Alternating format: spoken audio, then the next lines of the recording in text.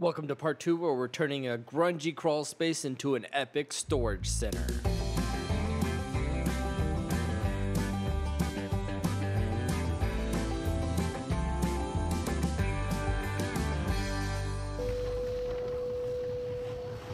If you're just tuning in and you want to see the entire process, click the playlist in the top right corner and that will take you to the very beginning of the show. So right now we're just wiping down a lot of the support beams, 2x4s, vacuuming up spider webs and dust. It's very disgusting down here.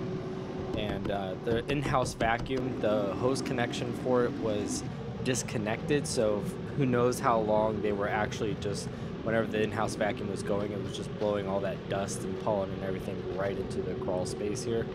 And with the kitty litter and pet urine and everything down here, the concerning part is I found a lot of toys down here. So I'm hoping the kids weren't actually playing in this from the previous owner. I'm hoping that the cats were dragging it down. But that was the original light fixture you saw me ripping off. It was just, I think there was 2 different spots where little 60-watt bulbs were screwed in. Ironically, I think all these lights are roughly 6 watts each, so 10 of them could replace one of those bulbs and still consume the same amount of electricity. This paint that you're seeing me paint on, it's not just paint. I just showed you what it was. I'll put a link in the description. It's kind of like a mold moisture lock. It really don't have an issue with mold up in this area, but I'm just trying to take every safety precaution I can. So I laid that on really thick, and it's more like slime than paint. It's definitely a different texture. So then next we rip up these very rough laid out tarps that they have down here. Basically they're the thickness of a garbage bag. And you see there's a lot of gravel here. So I wanted to make it a place where I can walk a lot, and the new tarps I put on it, I didn't want walking to be rubbing against the rocks, wearing them prematurely. So what I'm doing is that's just water in the can, just spraying it down, making it a little bit moist so that way it doesn't stir up a bunch of dust. I do have that vent going that I showed you in the earlier videos, just to help keep the air clean. Wearing a mask anyways, but just spray as I go, making it just wet enough to keep the dust from coming up as best I can. And that was a nightmare, filling up 5-gallon buckets with gravel and carrying it out of the house. And my first thought was get all the gravel out, make it just dirt, and that was the correct action. Then I started getting lazy or exhausted from having to carry the rocks out, and I had a thought later on that I'll just get bags of sand and fill in the gaps, and then it'll be a smooth surface. It helps a little bit, but the best solution was just to rake all the rocks out, and I should have just done that through the entire floor. But near the end, you can see some of the rocks don't get taken out. So once I get the bulk of the rocks out and rake it fairly smooth, you can see that brown roll right there that I'm cutting open. That is the tarp.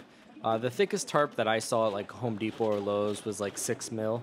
This stuff is 20 mil, quite stronger. Is that the right term? I don't know. It's much stronger than you can get at Home Depot or Lowe's. The only downside is the measurements. I forgot what the exact was, but it wasn't the same measurement in every roll. So if it was the right measurement, I would have had to cut a custom roll to fit the final piece. But it's really thick, and it is also fiber reinforced. So really good stuff.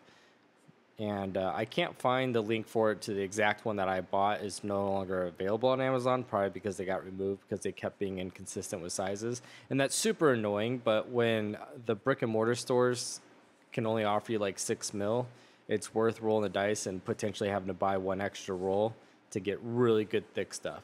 Now this tape that you see me putting on, I do put like some sort of Gorilla Glue caulking underneath it.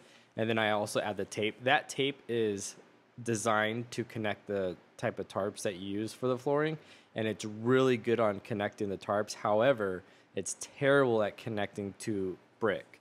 So eventually I end up removing that tape later on, and I'll actually put down some heavy duty Gorilla tape. And also the caulking did a really good job once it hardened and dried. So it's just 2 different layers of protection to try to help make sure that's sealed really well. And here's another angle. You can see me really putting on that Gorilla Glue goop stuff. And then I put a bunch of paint buckets down just to put some added weight on it, make sure it doesn't go anywhere. That's what you're seeing on the other sides around it. Okay, and now we go on with the second roll, rolling it out, and you can see that little gap at the end. Some of them are long enough that you can see it covers both sides. It goes from one end all the way to the other, and they're supposed to all be the same length tarp, so I'm assuming that was probably part of the reason why they got kicked off of Amazon. So that's unfortunate, but like I said, it's really thick stuff. You can kind of see, like in the glare, you can see like a little textile texture. That's like the fibers that are like embedded in it. It's so thick. Even though it's not the right size, I would buy it again. It's really good. So now we get to these 4x4 posts, and they don't have them anchored to that's what I use. They don't have them anchored to the main support beam for the whole house. They're just like wedged in there, and they got these like shims hammered into place. Very sketchy, not bolted into the ground, just resting there. So I had to get those up, and I got brackets to anchor it to the support beam and to the floor. And instead of putting a 4x4 in there, I actually upgraded to a 6x6 just to give it a little bit more of a bite.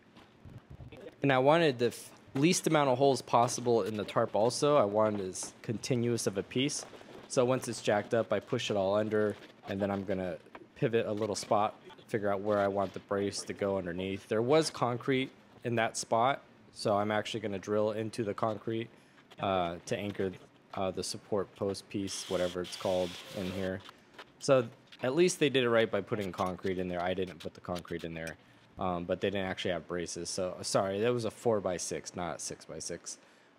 But yeah, so got the brackets into place, and I am loving how that thing looks. Looks so good. And then so this was a unconditioned crawl space, so they had venting, and it wasn't enough venting to be unconditioned, so it was kind of the worst of both options. So the first time I'm trying wood putty, I'm just sealing in all the holes, trying to make it airtight.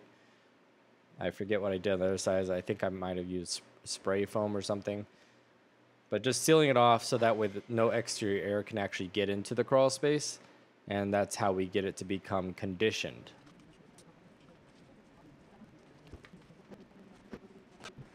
Man, that looks so much better than it did originally. Like, so once this project is done, it's going to be clean enough down here that, like, if you wanted to, you could throw a bed down here and consider this like a guest room for your least favorite friend, probably. So here we go. We're going to slowly jack up the main support again. See, look at that. It's just like, oh, we cut the board too short. Let's just shove a shim in there. That's good to go. Yeah, should we screw it in place so it doesn't fall or anything? Nah, it's fine. Oh, yeah, it's splitting too. No, it's fine. So obviously, we're getting rid of that ridiculous post. And same thing. You can see, so this is where I cheated out on the rocks. I did take a lot of them out, but some of them ended up staying anyways. And my idea was essentially I put them in areas where it's not going to get a lot of foot traffic, so it wouldn't be the end of the world. So we're missing it. Now we get smoothed out, get the new post in there, make sure it's nice and level, then slowly lower the house back onto it. And that looks pretty darn good. Then we go back with the anti-mold goo. And even though I end up leaving some rocks, most of the rocks you see there I'm going to end up taking out in buckets. And that took a lot of work. Well, that's the end of this portion of converting the crawl space into an epic storage space. If you're enjoying this and you haven't subscribed yet, make sure you click the subscribe button so you don't miss the final part, hopefully, on building this epic crawl space. This is a fun journey, and I'm glad to be sharing it with you. Thanks for watching. Have a great day.